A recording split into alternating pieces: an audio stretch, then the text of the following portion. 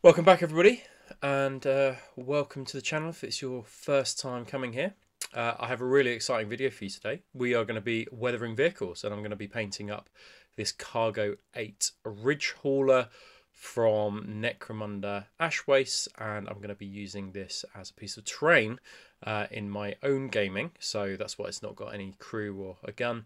I think it makes an excellent line of sight blocker, but I thought it would be an absolutely awesome vehicle to paint to demonstrate some key weathering skills and some key weathering procedures as well that we can apply to basically any tank. So if you're kind of thinking, oh no, I don't play Necromunda, I couldn't possibly watch this video, all of these techniques can be translated onto Contemptors, Dreadnoughts, tanks, even Space Marines, even Tau, even, any kind of vehicle you can think of. All of these techniques that we're going to use can be translated onto them as well. So let's talk about sub-assemblies.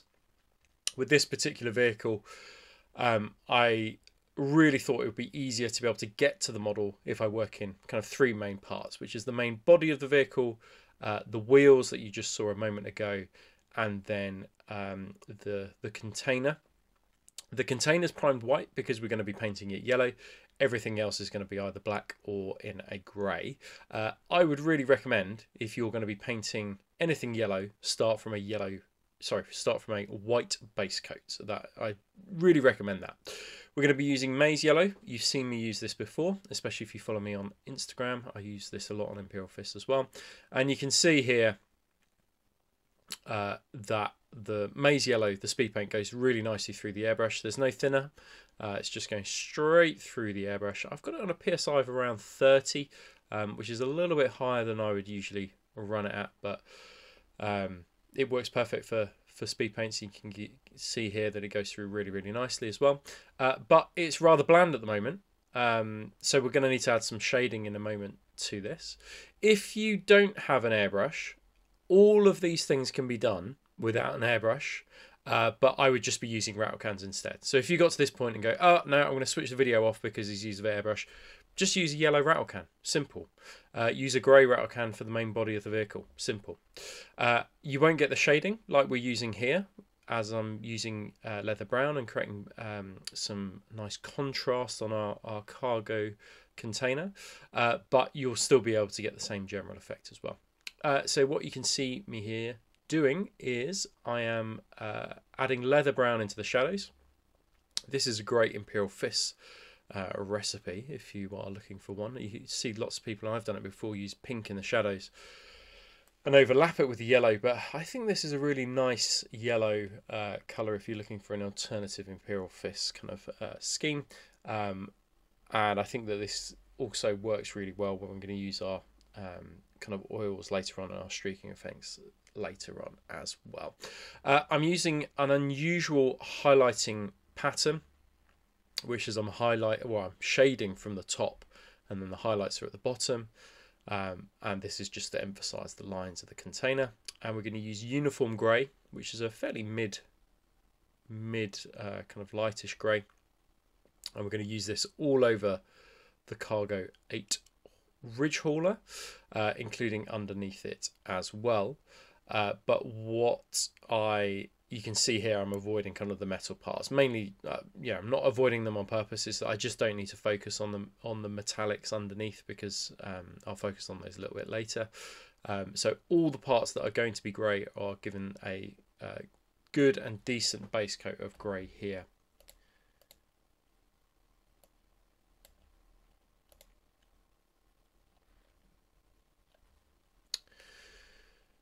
And then just making sure that the coverage is decent enough that we don't have any of the black showing through, because I do want it to actually be quite a light grey. And the reason why we want it to be so light is because we're really going to knock this back with oils and weathering later on. We're going to use Cadre Grey or Cadre Grey, I'm not sure which one you would describe it as, and this is going to be our highlight. We can be quite rough with this highlight. But you can see how bright this grey actually is, and we're going to highlight it even further than this, as I say, because we're going to knock it back with oils a little bit later. So it's worth going lighter than you think you probably need to go. You can see I'm just doing this quite rough, this highlight, not being too precise with it. On the next layer I'll be a bit more precise, but you don't need any mad airbrushing skills to be able to do anything that we've done so far. It's all been fairly straightforward. You can see I'm kind of doing a similar thing as I did with the container, which I'm highlighting from the bottom, whereas with the container I shaded from the top. I'm highlighting from the bottom here to emphasize the lines of the ridge hauler.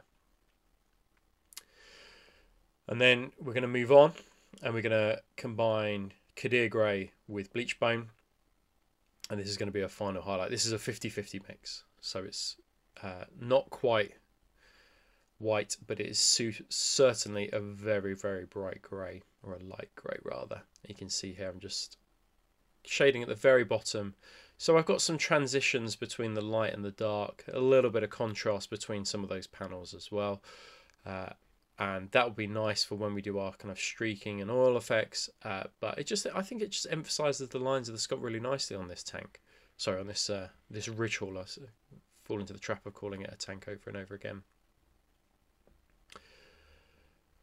But as I say, the reason why we highlight from the bottom is that there are some quite cool lines, some 90-degree angles, 45-degree angles, and we just want to emphasize those things because they look really, really nice, and we can do that just by emphasizing it with the airbrush and the way that we highlight. So this is what it looks like so far. It looks pretty cool, and then basically we're going to need to knock this back entirely, but we are going to just pick out some red areas first. I really thought that it would be worthwhile just breaking up the grey on the tank. We've obviously got that massive yellow container, but I thought a third colour would look quite nice here. So I'm just picking out areas that would look quite nice red. And I'm not worrying too much here about the fact that I haven't got any kind of like sick fades on this red at all. I'm not masking it up. I'm using blood red speed paint. So the transitions that I've created with the airbrush will still show through underneath. Because we've got flat panels, it will be, when it goes down, a little bit patchy. But that patchiness, by the time we're finished and by the time we're done, it will just disappear because we're going to use oils, we're going to use smoke effects particularly on these areas here, and we're going to use kind of like weathering as well on top of all that, some battle damage with the sponge, etc, etc. So if there is any patchiness here, that's okay because it will just be hidden underneath all the other layers of weathering that we're going to create. And I have tended to do the red around vents. That wasn't consciously that I did it, but I just thought that kind of it made sense at the time to do it around those areas. Right, we're going to do transfers next. So I've given all the parts of the models that I've airbrushed, so not the wheels. The wheels are at the moment just black, but everything that I've airbrushed I've gloss varnished. And the gloss varnish just allows us to apply the transfers easier than if we were to do it straight over the top of the model. Now, however you do your transfers is absolutely fine. This is how I do mine. So I gloss varnish first, then I obviously take the transfer off the backing of the paper that it comes on. You can just see in the corner a kitchen towel on a Tupperware container, so it's not floating around in water and I'm having to kind of fish for the transfer. And then I take some micro sol here, and then micro set, which is number 1, the blue one, micro set. I lay that down and then apply the transfer over the top of it. And the micro set and the micro sol help it to set, obviously, and it helps it to flatten over the surface. And the reason why I use a gloss varnish is that there are no tiny little air bubbles underneath the transfer, so the transfer can lay down really, really smoothly as well. And what you can see me doing here, I'm just using a grey colour, and I'm just hitting it with a sponge and some transfers there on the transfer area, just to create the appearance that the paintwork of the numbers that we've put on are just starting to wear away as well. Dark stone, chipping, I'd take quite a big bit of sponge here, and what we're going to do is we're going to sponge on all over those edges, all over the ridge hauler. We're going to sponge this dark stone on. Now, dark stone is a really excellent colour to use on anything that's white, on anything that's grey in particular. I find it's really, really nice to create some believable chipping.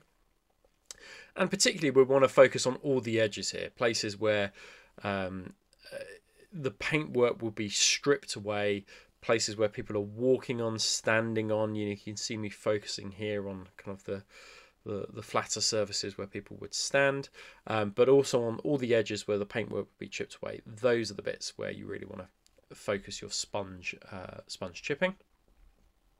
But we're going to further enhance that by using a little bit of brushwork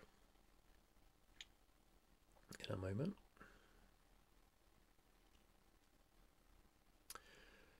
So you can see here I'm taking dark stone, and what I'm doing is I'm going around on all the edges. I can be definitely rougher than I would be with, say, edge highlighting, but just on the edges, not every single edge, but most of the edges. I'm just going around with this brush. Just made a mistake there. It's good if you gloss varnish it as well, because if you make a mistake, you can just take a wet cotton wool bud and just wipe it away. That's another good thing about a gloss varnish. And what you can see here, on all the edges, on all the panels, I'm just going around giving it a rough, very rough edge highlight. In fact, the rougher the better, I'd say, because it just gives the appearance that kind of paint has been chipped away from those edges. And I find this, combined with sponge chipping, just makes it that much more believable. We're going to move to Oak Brown now. Oak Brown is a really natural, nice chipping colour for yellow. Obviously, we've got the contrast between the dark brown and then the yellow. So you can see I'm using different chipping for different colours, which is usual. That's what I would usually do that anyway. You might want to just stick to dark stone, but I just like the way that the oak brown plays off against the yellow. And then you can see here I'm using all sorts of different motions with my sponging work. Trying to drag it along, trying to create scuffs and scratches, scuffings of the edges as well, because we haven't done any edge highlighting. In fact, what we're doing really is negatively edge highlighting. We're using darker colours to edge highlight with a sponge and a bit of brushwork in order to pick out the edges, which is something that you would usually see in kind of scale modelling techniques as well, but also means that I don't have to spend 5-10 hours just edge highlighting everything, which isn't a great use of time, I don't think, and doesn't take away from the overall look of the model as well. Right, we're going to use our oil washes now. Now, I would give the model another gloss varnish using Army Painter's gloss, and that just protects all the work that we've done so far. So all those kind of negative edge highlighting, all the sponging, all the transfers as well. And what you can see me doing here is creating an oil wash, and it's kind of got the consistency of milk. You can see how thin it is. And this is a mix of burnt umber and Payne's grey. And it's not quite black, it's not quite grey. It's something dirty in between that works quite nicely for grey colours. And I'm going around on all the recesses, I'm going around on all the rivets, all the areas that kind of dirt would be picked up. And this is very much how a non-oil wash might work. You're defining the model with an oil wash here, so it emphasizes rivets and all those lines that you want to be able to see that we can't necessarily see from just airbrushing. The great thing though about oils is we can be a bit slapdash with it, because we can wipe it away, and that's a great thing about using the gloss varnish as well. We can wipe it all away once we're finished, in a way that we couldn't say with a wash or non-oil or something like that, because the working time for oils is a lot longer. This is just straight up burnt umber. As I said, that kind of like that oak brown colour, those browns, works really nicely against the yellow, and the same can be said for burnt umber as well. Burnt umber is a really nice colour to be able to pin wash your yellows with, and I would use this on Imperial Fists as well. So if I'm pin washing Imperial Fist Space Marines, for example, this is exactly the kind of recipe and techniques that I would use for my own Imperial Fist, for my personal army. And the other thing about oils as well is that they kind of create in a way that washes don't necessarily, this kind of dirty, grimy build up as well, which is why you'll find them used quite a lot in scale modeling. So if you're looking to make the shift between sort of a heavy metal style, I would really start to learn and start to research about how to use oils. Loads of videos out there, but I've done an awful lot about oils as well. And you can see how slapdash I'm being here. I'm just making sure it goes in all the nooks and crannies, but actually we're hitting places that you couldn't do with a normal wash, because I know in an hour's time when this is dried I can wipe it away, and you'll see that in the next part of the video as well. So I'm taking some clean white spirit here, just in a little Tupperware container, and then I dip in a clean cotton wool bud or a Q-tip, and going back to our ridge hauler, and I'm just wiping away all of the areas that I basically made mistakes on. And I'm using this kind of like downwards motion, and the benefit of doing a downwards motion is I'm starting to create streaks, rain streaks and things like that on top of what we're doing, just incidentally. I'm not doing it on purpose necessarily. I'm not going, oh, I knew that this would be exactly what I would do before, but just by dragging it downwards, dragging it away and dragging it off, I'm starting to create kind of streaks, rain streaks, grime streaks, etc, etc. Now we'll reinforce this a little bit later, but it all adds to a melange of weathering that we want to create on these models. Now in terms of skill, there's not been really a lot of skill. This is not a high skill level paint job, but it certainly is procedural, which is you've got to follow the steps in order to create something that looks like the Cargo 8 ridge hauler we saw right at the start of the video. But anybody can do any of these techniques as long as they've got the right tools, the right paints, etc. You know, anybody's going to be able to achieve this, and I think that's an important thing to say. There's a difference, I think personally, between painting skill and then understanding painting processes and painting techniques. I think this is just about practice, not necessarily about having a high level of technical skill when it comes to your painting. So this has been cleaned up with a cotton wool bud and some clean white spirit, and what I'm doing now is I'm using a mixture, in fact not a mixture, I'm just using some burnt umber, straight up burnt umber here. Well, I'll use the oil paint mixture in a moment. This is just straight up burnt umber, and what I want to do is create the idea of a grime, rust, dirt, and creating a lot of streaking, mainly because this adds interest to the model, but also just because it also looks cool, right? And this is just another way that we can add interest to our tanks. I've got a fan brush here, and what I'm taking with this neat oil that I've put on at the top of panels, I'm just dragging this downwards and creating streaks.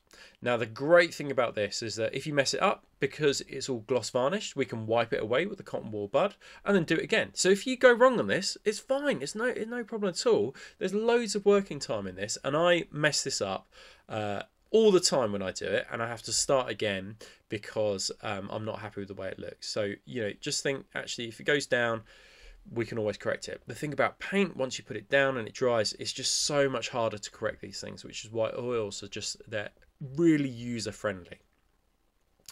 You see me going along here just creating streaks. So I tend to put it in different places, tops of panels as well, and then drag it downwards to create that streaking. This works really nicely as well if you consider we did the shading at the top, and then we're bringing the rust streaks at the top as well. It just further reinforces the highlights and the contrast and the panel modulation on our container. And by panel modulation, I just mean from light to dark on a panel. It's just a fancy way of saying it goes from light to dark. You know, think about consistency with your streaks as well. You know, you don't want to just do it on the side. You've got to do it on these top bits here, which are at a 45 degree angle. But as you see, it's relatively simple using this fan brush. Loads of companies that create fan brushes, and they're just flat brushes that are in the shape of a fan. That's all I mean by a fan brush. So we're going to use cadmium orange mix and then burnt umber here, and we're going to use around a 50-50 mix of this. So I want something that's more akin to rust than grime and dirt. against the grey. I could have just used burnt umber, but I just wanted to show you what another colour would look like on our ridge hauler here, just to show you guys some various techniques. Now, because these panels are slightly smaller, I'm just being a little bit more careful about where I place this. The panels that I need to get to are a little bit smaller as well, so it's just something to be mindful of. And just consider, you know, when it rains, where the streaks and the grime would fall down, where streaking and grime coming down panels will look good as well. Just consider that. That's also something you need to consider within this. So it's got to look realistic, but it's also got to look good on the model. You can just see me picking out a rivet there as well. Important to do rivets because they're really nice places to create kind of streaking from. And exactly as we did with our container, we're just dragging that fan brush down, creating that streaking. As I said before though, if something goes dramatically wrong and you're not happy with it, just wipe it away with a cotton wool bud and you can start again. That's the great thing about using oils.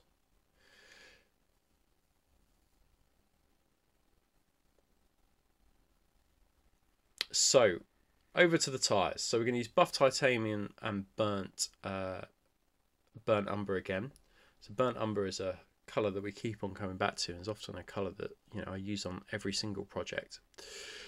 Now I want to create kind of like a dusty light mud look that's dried on these tyres. I haven't airbrushed the tyres, I'm just going to keep them black, so really simple, and the interest I'm going to add to them entirely comes from this mix.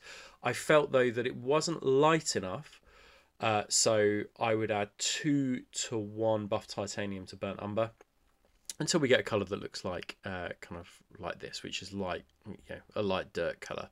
You know, something to be mindful of when we think of mud. You know, we often think of mud being very dark brown because we often think of it being wet. Remember that actually, if you look in your car, mud when it dries is often very light, much lighter than we might expect. And what you can see me doing here is just taking this and daubing it all over our tyres to go into those nooks and crannies, and then that will just emphasize the lines of the tyre, so I don't have to highlight them because the light oils are doing all the hard work for me. So I have matte varnished this using Army Painter's matte varnish, so that protects all the oils underneath and also gives it a really nice matte effect as well. And you can really see now all that streaking coming together. However, we've got all the boring job now of doing all the tiny little details and all the metallic work as well. But we will lay some more weathering on the top of this. So we're going to use Broadsword Silver. It's a speed paint, but I really like the flow of this Broadsword Silver colour, and it just makes painting metallics just so much easier. When you find a metallic paint that flows really nicely, it just makes a world of difference rather than having to go back and forward all the time to your palette. Something that flows well is just really useful, especially when you're doing kind of boring jobs like this, which is just blacking out or blocking in kind of just massive amounts of silvers. So anywhere that's silver will get hit with this Broadsword Silver speed paint, and you can just see, just to mix it up a little bit on this cargo container, I would just recommend just the skulls. I mean, you could pick out some other places if you want, but just the skulls I think are enough just to create some rust effects a little bit later. So mindful of everything in terms of, actually I want some rust effects here, here and here, and that's where I'm going to place the silver. We're going to use strong tone. So strong tone is basically the equivalent of Old Devlin Mud. The positive thing about these kinds of washes is that they don't dry super matte, so the metallics that they go over aren't going to be completely and utterly knocked back because of the fact we've used a wash over them, which is a tendency I find with Games Workshop washes, is that, you know, in terms of metallics, they really knock the metallics back, whereas this actually still maintains the luster of the metallics underneath. Not that after we do all the rust effects we need too much luster to the metallics, but just something useful to know. So put this strong tone all over our metallic areas, and then just the inside of the tyres here. just paint with that Broadsword Silver colour, and then we'll need to follow that up by hitting it with a strong tone as well. So Molten Orange and Oak Brown, we're going to mix those two together, and we're going to start creating some quite cool rust effects now. Now, we're going to keep things nice and simple. Remember, you know, this video is really aimed at those people who are just starting out on weathering. You know, even if you're a veteran weatherer, will be useful for you, but I just want to make the techniques nice and easy. And what you can see me doing here is just sponging on, essentially, kind of rust effects. So we've got the metallics underneath, and we've got variation, and we've got areas starting to rust up, but we've got areas that are also, you can see the metallic underneath it as well. And this is a great way to kind of create some quite cool rust effects. Not saying necessarily realistic rust effects, but I think quite cool rust effects. So put this all over the areas that you've painted silver, and then we're going to use some dry rust effects here from the Army Painter. And what I'm going to do is I'm going to mix this with some airbrush thinner. Now, Army Painter's airbrush thinner has some flow improver in it. Now, what that means is that it will obviously help the flow, so we don't get this horrible coffee stain over all our models when we use this. So that's why I really like mixing this to create washes. So airbrush thinner from Army Painter with a little bit of flow improver mixed in, really worth getting hold of. And then what you can see me doing here is it looks super bright, but it will knock back so much. It will dry way darker than this. So don't panic when you're going, oh my gosh, that looks so orange. So I'm just daubing this all over our kind of rusty areas. And this creates different tones and variations in the rust. You know, rust, when you look at it in real life, isn't just one tone. We've created one tone with our sponging. Now we need to create different kinds of tone by using a lighter rust kind of rust wash here. And I'm not just, though, using this on the metallic areas. I'm picking out rust areas that I think actually, you know, here would be a good place for us. Here would be a good place for us. Maybe there's some exposed metal underneath the actual kind of hull of the ridge hauler where we've started to create rust as well. Or we've got wires, metallic wires that are starting to kind of, where it's rained, sort of leak rust onto those pipes and things. So just think about good opportunities to show off your rust effects and put them all over the cargo weight ridge hauler. With the metallics, you can afford to just put it all over. When you're putting it on the grey areas, I think you just be careful about putting it into the nooks and crannies is what I would say. And exactly the same, we treat all the metallics the same, including the tires as well. I thought this would be a great area for rust, where the feet of people dealing with the ridge hauler have basically worn it away to metal, and then rust started to kind of form on these areas. It just adds some further interest to our model, and you can see me just reinforcing different areas where I think there would be rust build-up, or reinforcing further rust build-up where I've already done it before. Remember, it looks really bright here because, you know, it's as light as it can possibly go because it's wet, but actually this will dry so much darker in about 10 minutes time.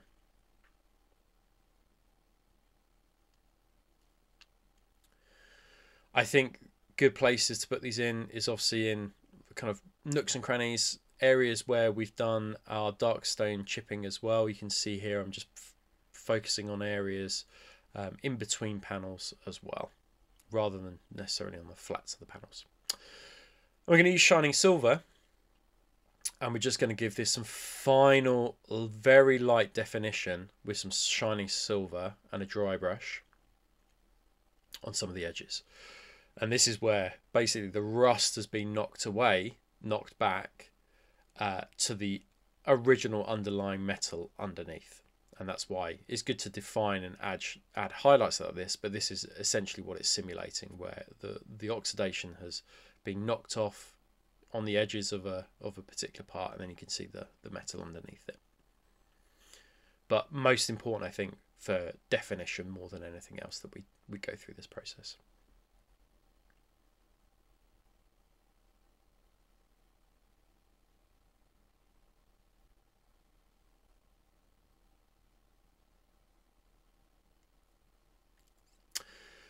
And then I've glued it. So I've used super glue on the tyres, not plastic glue because you've obviously got paint in the way, which will stop a bond from necessarily forming. And then I've just placed the container into the ridge hauler, but not glued it in because I might want to take it out at some point. And then we're going to do some sooty effects here. And going back to that red that we talked about, actually it didn't matter so much here that it was a bit patchy, because we've covered it up with rust effects, covered it up with oils, covered it up with chipping, and now we're further covering it up with some kind of sooty effects where these vents might create smoke. And this is just grim black speed paint straight through the airbrush here, and you can reinforce that if you want to, but just look for the vents down at the bottom as well, where there would be a build up of smoke. You could do it on the container, but I kind of thought that those kind of container hatches were less smoke areas and more places for oxygen to get into. And then finally, what I've done, taking the original mix that we used on our tyres, which was buff titanium burnt umber, and what I wanted to do is just create some kind of build up of dust effects here. So I've reinforced it over the tyres, so just added a little bit more, just slopped it all on, and then I've also put it on the bottom of the ridge hauler as well, just to show a build up of dust and grime. And then we'll leave those to dry. We can obviously hair dry them if we want to, but I think that build up of dust is really, really important. I felt that there wasn't enough before, so I think I further had to enhance it, and just make sure it's not pooling at the bottom of a tyre like it just was there, because tyres move around in circles, so it wouldn't build up in particular areas. And here it is. It's all finished. It's done. This is what our cargo weight ridge hauler looks like. And I hope that half an hour, quite a long video for me actually, I hope that video has been useful. You can use loads of these techniques on all kinds of tanks, but very little edge highlighting. And the edge highlighting I did do was very, very rough. If you did this, it would take you no time at all. A couple of hours, lots of fun, and a bit messy as well. I hope you enjoyed the video. If you did manage to get all the way to the end, make sure that you give me a subscribe, make sure you leave a comment, and I shall see you on the next one. Take care, guys.